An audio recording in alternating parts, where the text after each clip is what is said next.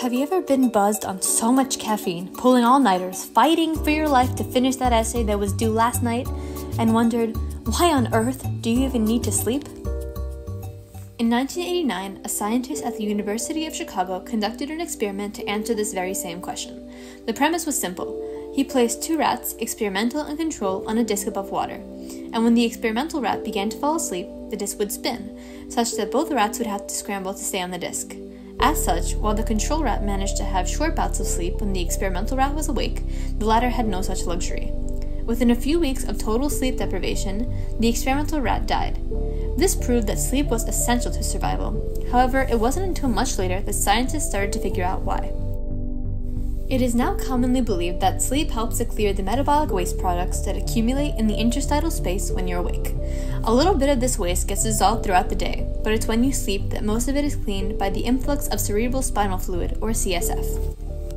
In the sleeping brain, less thinking occurs, allowing the astrocytes to shrink, increasing interstitial space by as much as 60%. During slow-wave sleep, one of the deepest stages of sleep, the neurons will also begin to sync up their firing at a much slower frequency.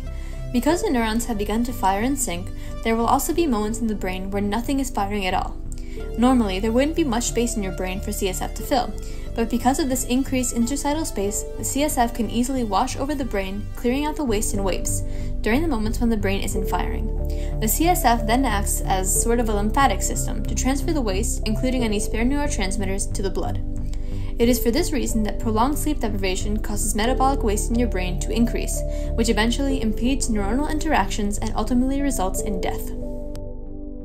In addition to removing metabolic waste, sleep is also commonly believed to play a role in facilitating memory, learning, and synaptic plasticity. During sleep, active removal of a specific type of glutamate receptor takes place, leading to an overall reduction in the excitation of neurons and corresponding synaptic strength. However, this decrease in neuronal size and number is not uniform across the brain.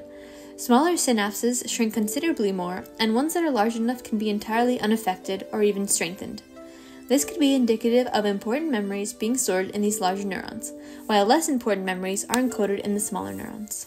So, the next time you're chugging Red Bulls instead of hitting the hay, remember that it's probably doing you more harm than good.